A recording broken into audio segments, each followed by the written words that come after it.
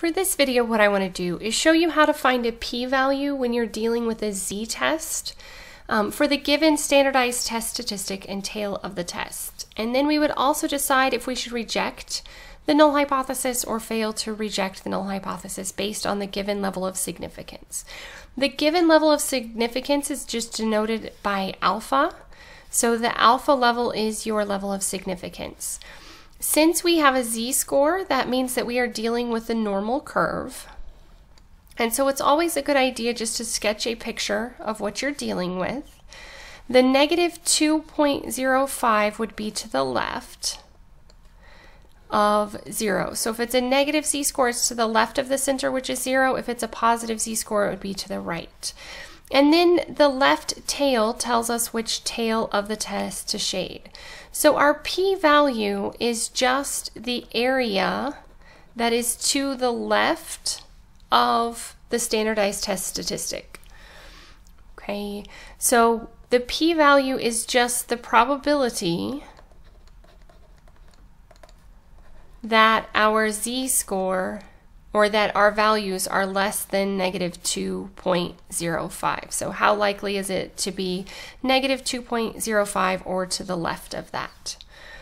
Okay, so what we're going to do is we are going to grab the TI-Nspire graphing calculator to see what it looks like. Okay, and I had already started one. I'm going to just start over. So I'm going to hit on and start with a new document. Okay, and I'm just going to add a calculator screen. So you can add a calculator screen, or you could have just continued with the document that you were working with.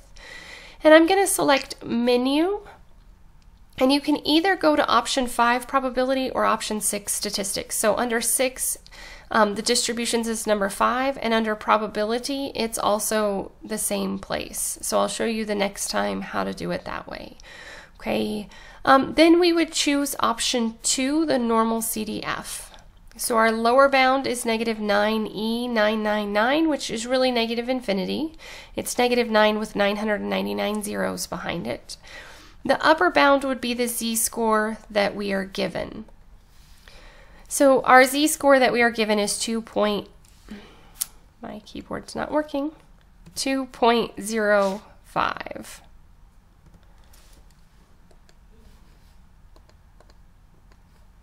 All right, the mean is going to be 0 and the standard deviation 1 since we are dealing with a z-score. Anytime it's a z-score, we just use 0 and 1 for the mean and the standard deviation.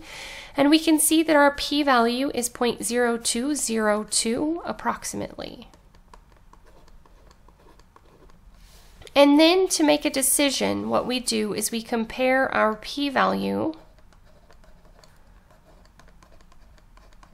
to our alpha. So we're going to set up our p-value of 0.0202 and compare it to our alpha. So since 0.0202 is less than the alpha of 0.05, that means that we reject. Anytime our p-value is less than or equal to, we make the decision to reject. If it's greater than, then we fail to reject. All right, so let's look at the other two situations, a right tail and a two tail, and how to find the p-value in those situations. So if I draw out my curve, this time it says that z is 1.87, so it would be to the right. And the reason I shaded to the right was that it says right tail. If it said left tail, then I would shade to the left. So you always go the same direction that it tells you to. So our p-value is just the probability that z is greater than that standardized test statistic. How likely is it to get this standardized test statistic or something more extreme? So if we grab our calculator again, this time I'm going to show you that you can also go under probability. So I could have gone to 5 probability, and then it is also number 5 distributions and 2 normal CDF. This time, since it's a right tail and we started shading at 1.87, we would do 1.87 to positive infinity, and I'm just going to use a 1, and the E that stands for exponential notation is this double E right here, and I'm just going to do 99.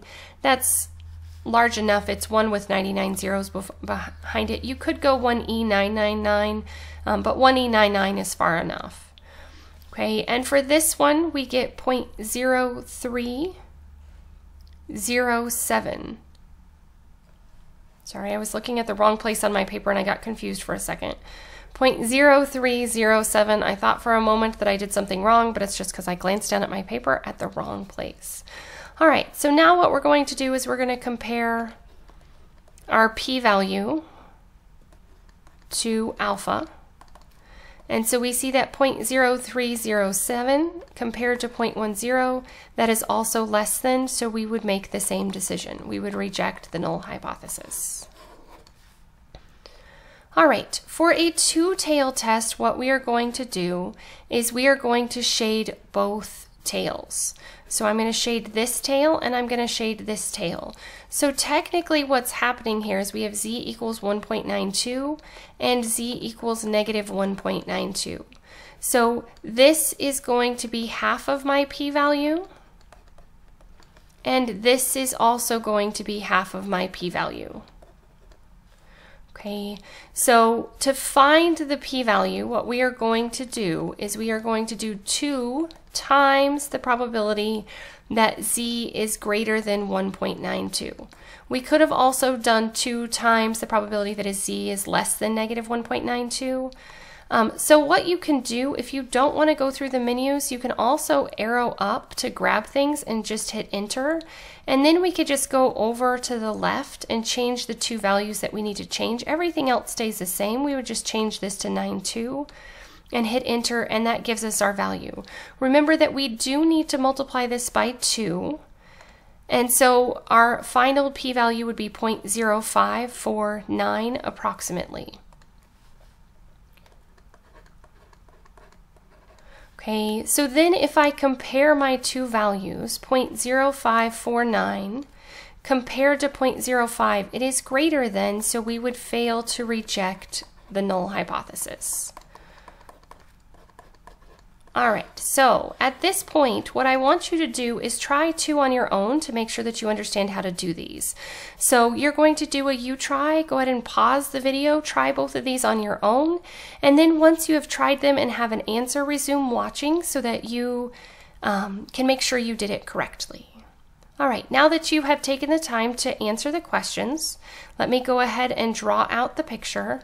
Since this is a two-tail, that tells me I'm going to shade both of my tails.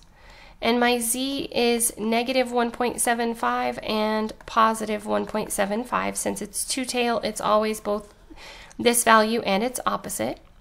Remember that for this one, the p-value is going to be 2 times the probability that z is greater than 1.75.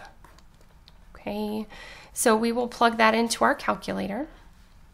So I'm going to do 2 times, and then if you wanted to, after you put that in, you can always go up and just copy again, or you can go through the menu and do it that way. There's 2 different ways that you could do this. So I'm just going to change this to 1.75. And then hit enter, and we can see that it's 0.0801. So this is going to be approximately 0.0801, and then we would compare our p-values. So 0.0801 compared to 0.05 is it's greater than, so you would have failed to reject h sub 0. Okay, and then the last one that we have is we have z equals 1.99, and it is a right tail, so we would go to the right of this one. So for this one, we would just be looking for the probability that z is greater than 1.99. We don't multiply this one by 2, so if you are grabbing in your calculator, make sure that you grab one that's not multiplied by 2. So if we wanted to, we could just come up here to the 1.92, and we can change the 1.92 to 1.99, and then hit enter, and we get 0.0233.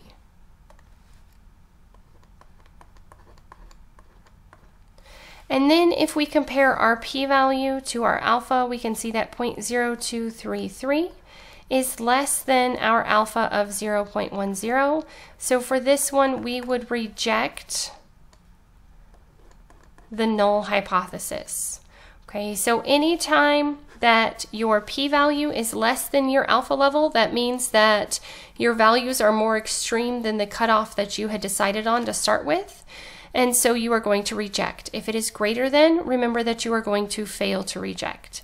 As always, thanks for watching. If you have any questions, please let me know. If there are additional topics you need me to cover, please let me know that as well.